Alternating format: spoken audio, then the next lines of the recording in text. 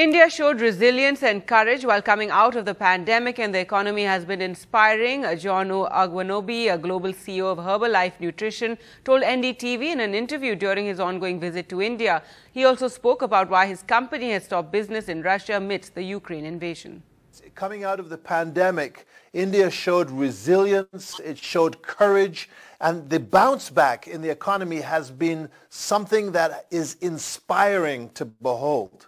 Our business, yes, we're present in many of the big cities across India, but increasingly we're beginning to see much of our business grow in the second and third tier cities of your beautiful nation. As a global CEO, and many of us, all of us, by the way, as a global citizen, we watch the violence and we're horrified by it. I'm not going to opine on the politics or who's right or who's wrong, but I know this. There are many people living in fear, many people living in pain, and our job as a company is to support peace. And our hope is that peace comes as soon as possible.